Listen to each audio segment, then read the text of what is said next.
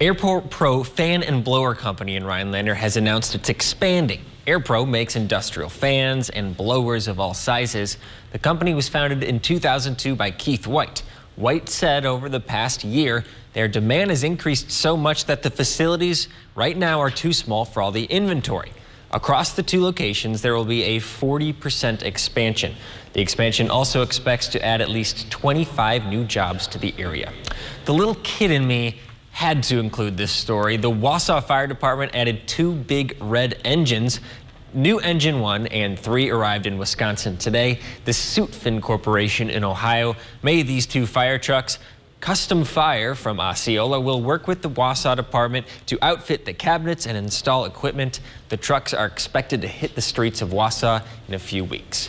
Tomorrow morning, fishermen and women across the state will be casting their line for the big one. Walleye, pike, and largemouth bass season start tomorrow, plus many other species. The northern muskie zone doesn't open till May 25th. Smallmouth bass harvest begins June 19th.